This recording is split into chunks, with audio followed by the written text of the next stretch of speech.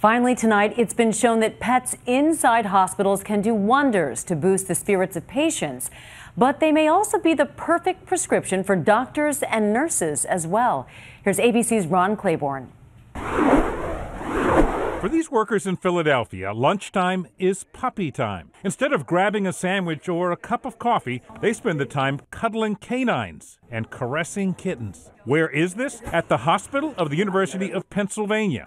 Like any other big city medical center, a place where the tension, the drama, the intensity of life and death are the norm. Healthcare is incredibly stressful. No matter what department you work in, the medical intensive care to the emergency department to the newborn nursery, it's stressful.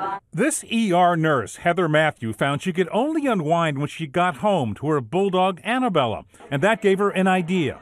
Why not help her stressed co-workers by bringing pets to them, where they work?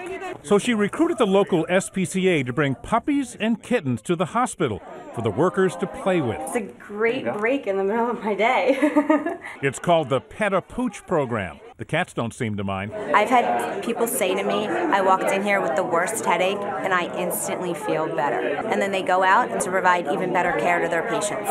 Some of the hospital workers end up adopting the pets, which is what veteran ER nurse Joyce Finnegan did. The minute I saw him, I was like, I have to get him. He's mine. That's my dog.